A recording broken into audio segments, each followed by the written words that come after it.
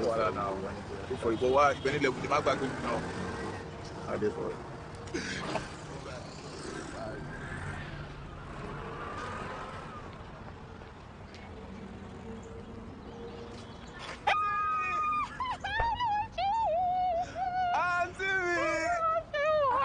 Esse Bobo. You welcome. Esse Bobo. Tobi. You know me too last year. God bless you. Mọ́tò mi kẹ̀, mọ́tò ọjà ni o. Mọ́tò ọjà ni. Olúwa ó ṣé o. Olúwa ṣé o. Má worry. A máa tún tò. Pẹ̀lẹ́ ọkọ mi. Olúwa ṣé o. Elédùmarè ṣé o. Bó tiẹ̀ kúrò ńbẹ̀ láyọ̀ àtàlàfíà. I give thanks to God. My dear, so many things have changed. That Sikira that used to help me.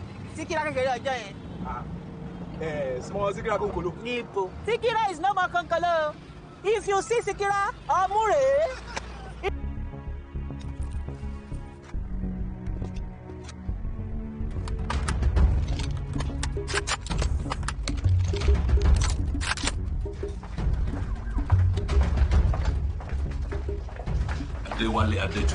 Yes, sir. Welcome to the squad. Thank you, sir. We're ready, sir. Okay, don't thank me. Strap up. We're heading up now. Yes, sir. All right, move it. Let's go. Don't carry handicap for this team. You say this guy will make him today. Simon, be nice. Hi, my name is Ife. Sorry, don't pay attention, Simon. Thank you. Wale, nice to meet you.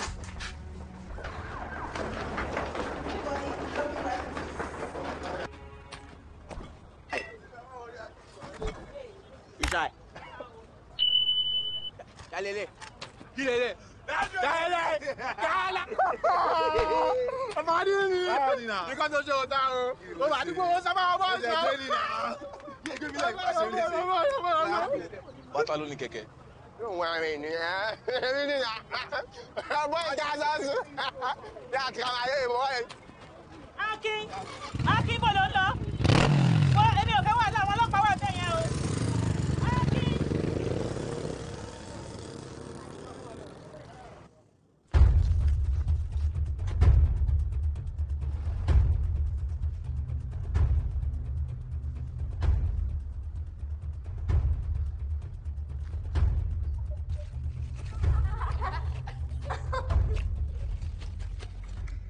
They laugh for there. And they follow that they play. Come on, go back to work, Joe.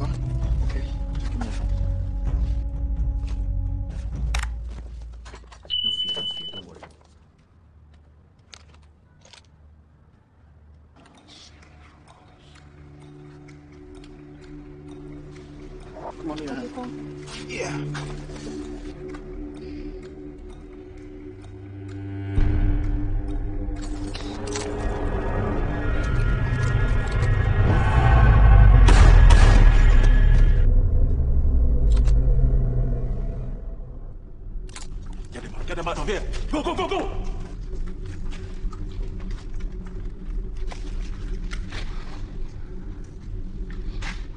Well done. Thank you, sir. Beginner's luck. Well done, Yubi. Well done. Well done, huh? Let's go, move!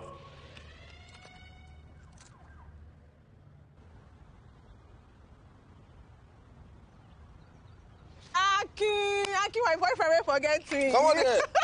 You wait, I just come out. You don't run, leave me go burn. Not be so now. You don't leave me go lock up now. And you know say body no be firewood, eh? But it's still fine, Sha. I dey try. Aki, I see your muzzle. Now wow. Auntie Veronica, As I don't see, I'd say you don't pack for motor. You never go. Hey, you never go. You didn't take a Jew boys matter play. I beg, they go your house. You don't do it. You never hear what anything they do. I say make you they go.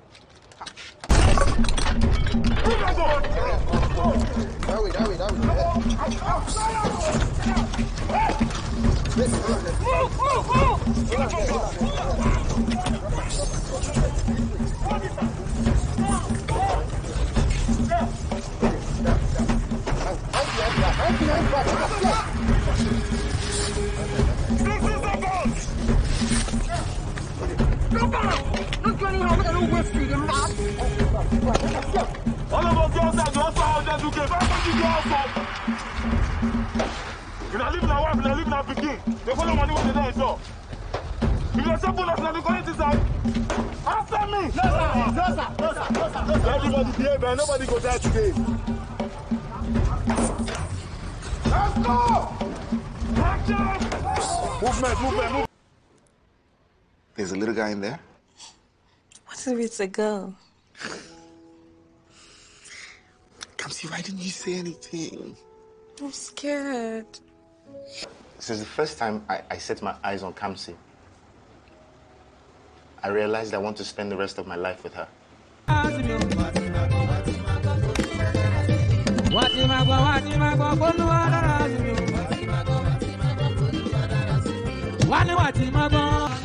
Yeah, where they find I'm gonna give you.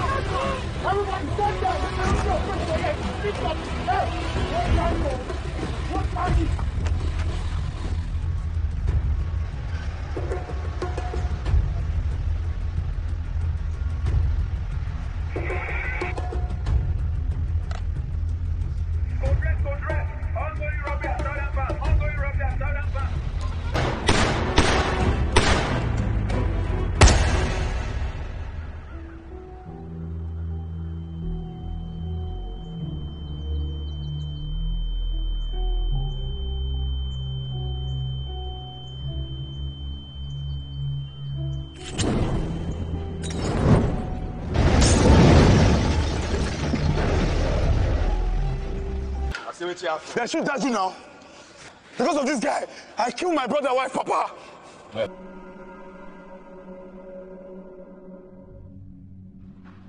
Auntie Moni Akinwa nínú wọn. Wọ́n ṣe pa bàbá ìyàwó mi. They just killed my father-in-law, Auntie. Akinde wà lára àwọn olè yẹn.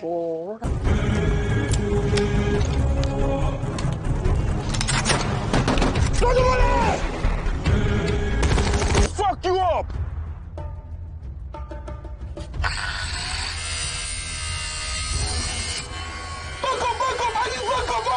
I need backup! Back up, over! We need backup, over! We need... Get the fuck down, motherfucker!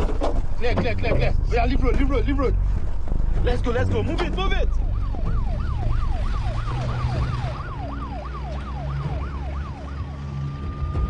For Officer Daniel.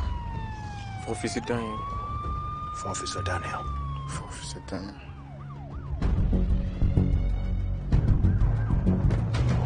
My friend, if you move.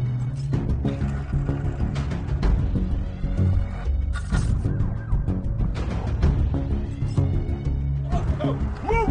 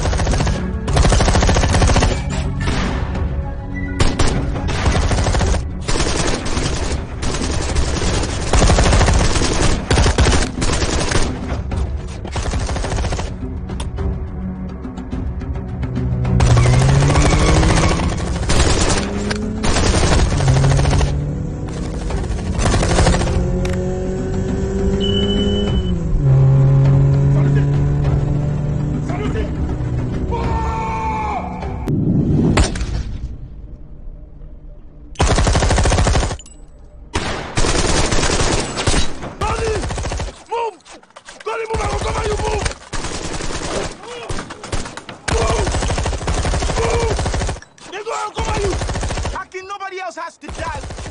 Kò síbi tó lè sálọ àti. Israel, don't move! Bastard!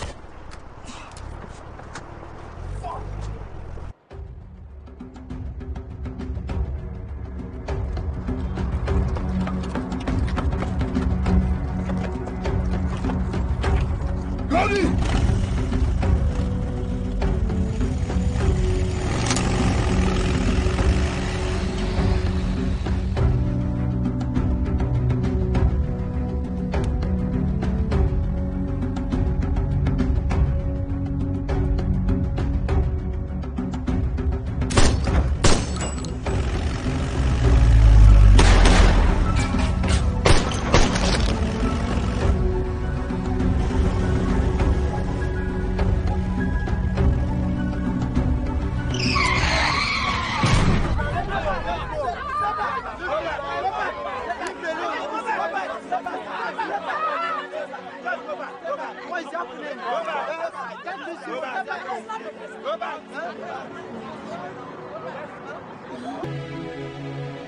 Joe, okay, it's not worth it.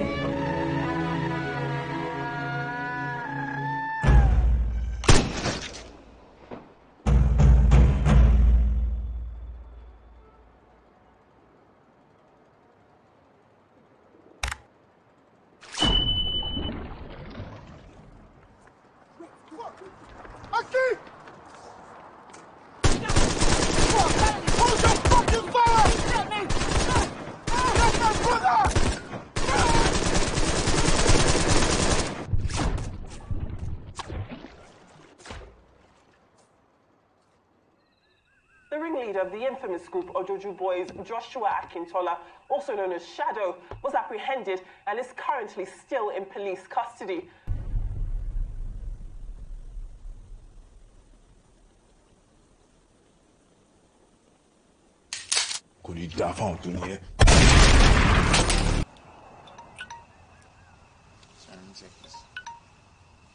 Hello? Ọlọ́pàá.